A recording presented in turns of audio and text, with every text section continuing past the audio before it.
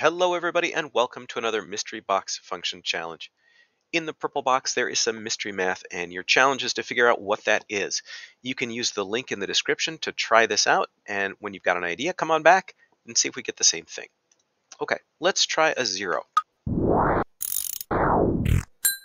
So a big clue already. 0 is giving me this infinity error, and usually what that means is that we have some kind of rational function. I don't know that it's 1 over x, but I'll just make a note of that to remind myself that we're thinking rationally here. So let's put in a 1.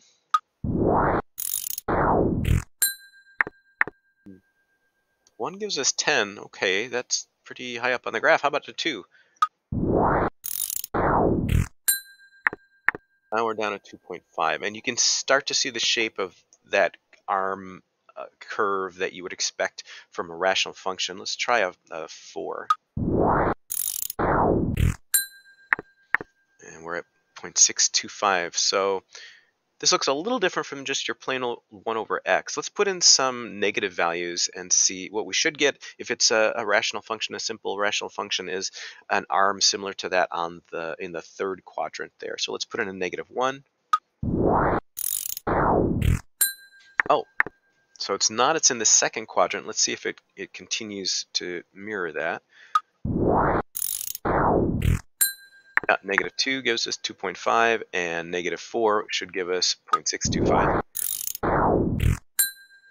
Okay, so what we've got are these two arms in the first and the second quadrants. When you see that shape, it's 1 over x squared usually. Although I don't think we have 1 over x squared, because if I put in a 1, 1 over 1 squared should equal 1, and it doesn't. It equals 10.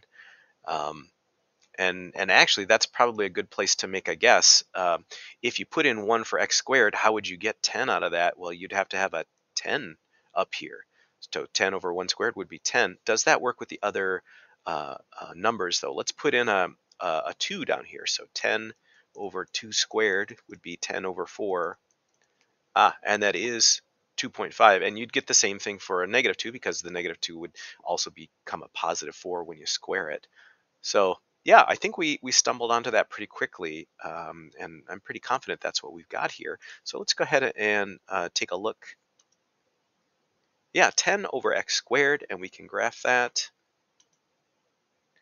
Yep, there are those two arms of the 1 over x squared in the first and the second quadrant, and they're just shooting up a little faster because of that 10 on the top. Well, how did that go? Did you know that there was an x squared on the bottom of this one? Let me know. Thanks, everybody.